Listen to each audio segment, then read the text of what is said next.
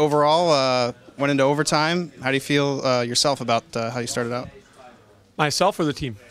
Well, we'll start with the team. How about that? Yeah. I thought we started off a little slow, getting the rust off. They're fast. They well executed every play, and they kind of gave it to us. I'd say for the first period and a half, we woke up a little bit.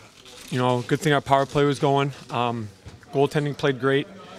And then, we started getting our life back, kind of like the energy that we had last year. And we just started, forechecking them, creating turnovers, playing good defense, and it led to a W. And yourself, pretty active tonight. The goal, assist, fight. How about your night? It was good. I was a little rusty to begin with. I think everybody can contest to that.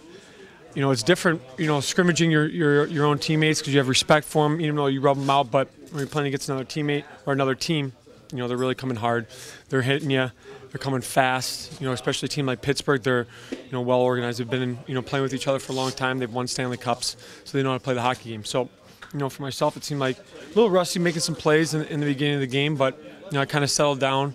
Got the power play goal. That felt good to get that one over with. And other than that, it was all right.